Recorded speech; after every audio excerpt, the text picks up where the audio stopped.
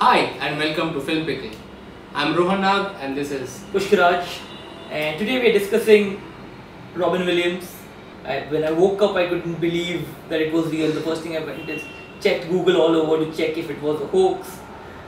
It somehow disturbed me because as a child, Robin Williams was one of my favorite actors. There was a point in time when Robin Williams was my favorite actor for the longest time. Me too. And especially for the character voices that he gave, the emotional performances that he did. So today we'll be discussing the best movies according to us of Robin Williams and what made them so special. The first one, Good Will Hunting.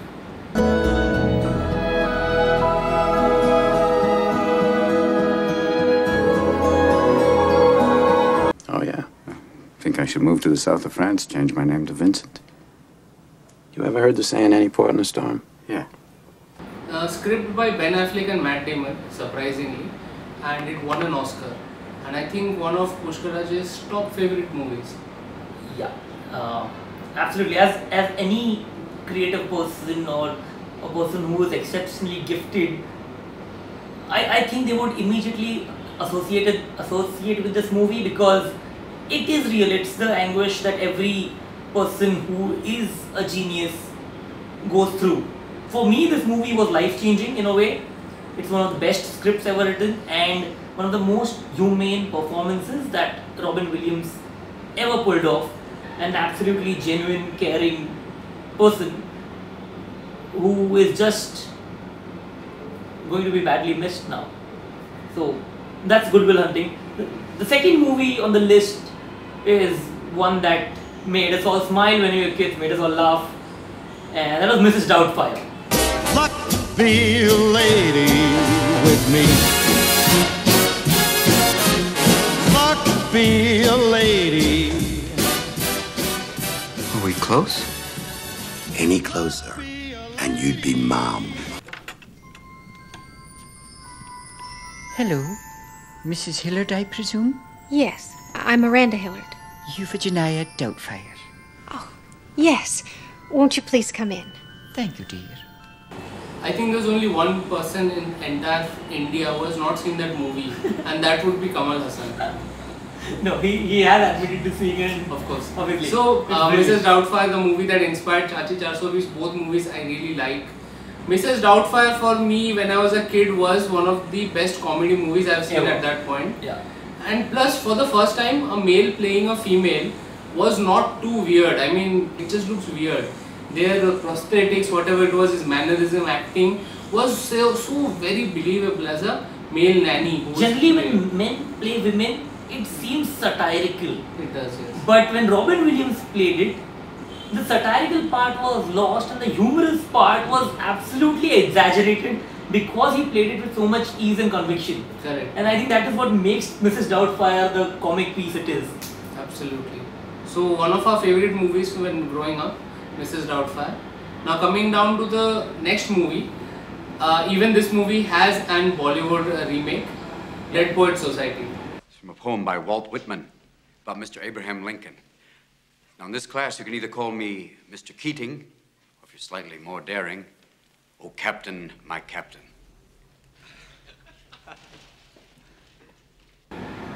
Dead Poets Society has a Bollywood remake. Sir. Mohabbat Hai. Oh, Mohabbat is a crap movie. Don't But it call it is- a remake. No. it is a remake. No. Dead Poets Society is a beautiful film. Okay, not many people can go through the entire film because it's slow.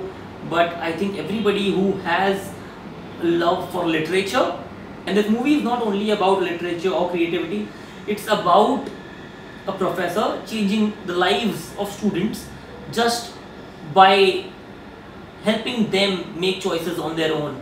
And helping them fall in love with 3 girls, right? So that's No, not exactly. Do not compare this movie to Mohabbat or that crap. It is not that. It is a brilliant. I'm sure fucking Amitabh film. Bachchan takes offense to and, that. and it deals with a lot of issues Yes. that were pertinent at that time of parents putting pressure on their kids to study a certain field. It's still pertinent actually. It is timeless for that very reason. It picks out topics which are pertinent across ages.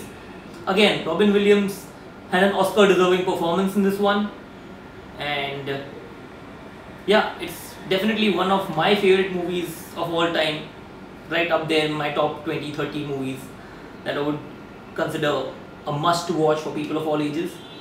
And yeah, so that Dead Poets Society is definitely the Robin Williams movie on this list.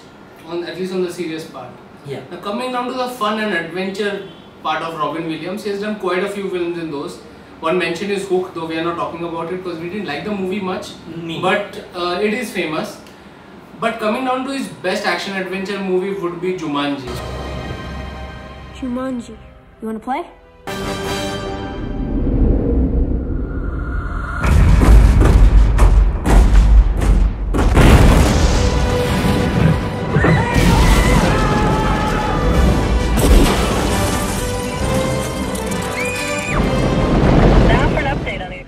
Jumanji. The first movie I ever watched in a theater 3 times. Okay, and we're talking of a time when for me to watch a movie I had to sneak out of the hostel, take the train to the last station. Basically the whole part of Udan, you know, that same the whole jing bang, and I did it. Because this movie was worth it. It was amazing, it was hilarious, and I mean, who can forget the rhinos and the elephants coming out of the damn thing? It was surreal, it was an amazing piece of direction, amazing CG for that time, and Robin Williams as Alan, right? Alan, yes. Yeah, was brilliant. I mean, it is childish now. If you see this movie now, it's kind of kiddish and stupid, but back then this movie was pure cinematic gold. Yeah. I think it gave us our first taste of CGI animals, which were kind of fake. The monkeys look damn fake, but they are fun. And might I mention my first childhood crush, Kristen Dunst, in that movie. Kristen Dunst. Yeah, she's I think the same age as us. Yeah. So back then I was like, oh, this chick is awesome, and this movie is too good. So I saw it like 4 or 5 times. I won out the VCR on this one. Yes. So watch that time movie. We had VCRs. Yes. Yeah, watch this movie if you haven't. It is a brilliant movie which connects Robin Williams to this amazing board game. I'll not talk about the movie much. Just see it. Alright. Coming to the next movie on the list is again a serious one, again a tearjerker by Robin Williams, and it's a movie called Patch Adams. Clown salute! Very good. Wide face. Which the story and concept was picked up for an Indian movie called Munna by MBBS. Loosely. Different treatment, but kind of similar on the story part. Similar on the story part, where a doctor tries to change the lives of patients not by giving them medicine, but by making them laugh or making them smile, bringing happiness, or changing their lives with just joy. It's a guy who is trying to make everyone else happy, whereas his own life is crumbling around him, and he's performed it perfectly. And every time I watch it, it does make me cry because it is brilliant, right? It's brilliant in terms of its story, it's brilliant in terms of the entire way it's directed, and it's brilliant in terms of what Robin Williams as a human being has brought to his performance in this movie. It is real, and that makes it priceless, right? Definitely one of my top 10 favorite movies of all time.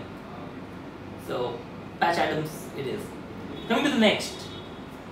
The next movie not very well loved by critics for some reason. I really like that movie, it connected with me very well, and it's called Bicentennial Man. You may not have heard of this movie. It is very infamous. It was made by the guy who did Home Alone, so everyone was expecting a very child-friendly movie. Turned out to be very, not dark I would say, but a very retrospective kind of movie in which a robot wants to be a human being. This Christmas, witness one robot's extraordinary 200-year journey. He learns and grows all the time. To become... This is an external physical upgrade only. An ordinary man. I believe in miracles. It is a brilliant movie in which Robin Williams is first a complete robot who slowly gains his humanity and becomes a human by the end of it, and they acknowledge that he is a human being by the time he's dying. So Bicentennial Man means it's a first man to have lived 200 years. So very emotional movie, especially now that he has actually passed away. This movie will definitely make me cry more. I cried the first time when I saw it, but that was back in 2000 I guess. So this is a movie, watch it only if you like this kind of genre, which is a very sci-fi drama, which is something difficult to digest, honestly speaking. And watch this movie only if you like this kind of a movie, which is difficult to understand because it's very retrospecting. It's about long life, it's about things you lose. So Pushkaraj. Yeah. This is a movie that could not have been probably possible without Robin Williams as the character. The whole point of going all the way from absolutely robotic to a human being is something that only Robin Williams as an actor could have genuinely pulled off, with the kind of emotions that he has, the control he had over himself as an actor who can emote, ranging from absolutely devoid of emotion to a person with absolute complete range of emotions. And Robin Williams is the soul of this movie and carries it out, which is one of the few reasons I love this movie personally also. Coming to the part of the movies, or rather the thing that Robin Williams is most known for and will always be, is his voice acting. The first time I even realized that voice acting itself is such an engaging process is when I saw on TV, obviously, Robin Williams giving the voice for Genie in Aladdin. You always think voice actors just sit there and give their voice, but Robin Williams lived that character. Even within the little sound box, he was out there flailing his arms, acting it out, giving his entire persona, his personality to Genie and being it. And you can feel that energy when you watch Aladdin. You love Genie and his voice and the way he says things, talks things. You can feel the emotion in his voice, and that is what Robin Williams was capable of doing.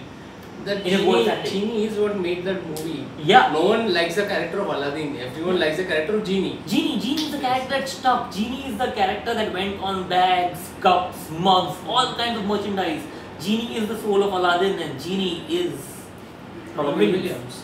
And that just shows his awesomeness as a voice artist, as a voice actor rather, in such movies. And it's for these things that Robin Williams will always be one of the best actors, performers, people in the film industry that have ever been there, and he will be missed.